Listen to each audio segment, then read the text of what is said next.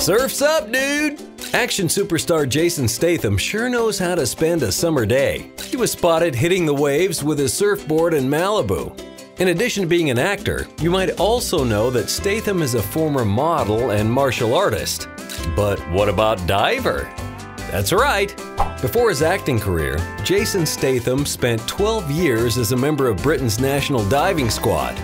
So, naturally, he must feel completely at home when he hits the waves to surf. Is there anything the Transporter star can't do? Seen here with a few friends, Statham paddled around on his board, occasionally riding a few waves. And with every normal day of surfing, he even wiped out a few times.